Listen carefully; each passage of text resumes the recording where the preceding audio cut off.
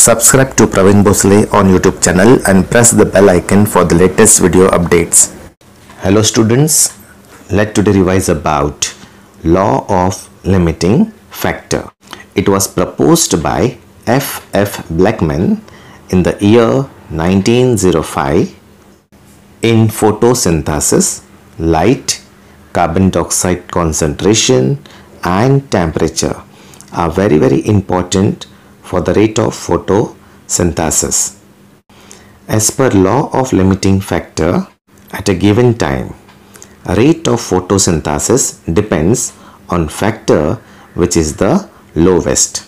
For example, if optimum light and carbon dioxide is available and temperature is very low, then rate of photosynthesis will be controlled by temperature. Increase in the temperature, there will be increase in the rate of photosynthesis, and then there will be a steady state. So now there is optimum light and optimum temperature and less carbon dioxide. Further, increase in the rate of photosynthesis is possible only if there is increase in carbon dioxide concentration.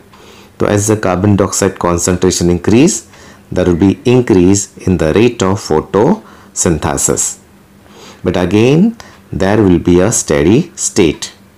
And further increase is only possible if availability or intensity of light increases. Thus, at a time, only one factor controls the rate and is called limiting factor.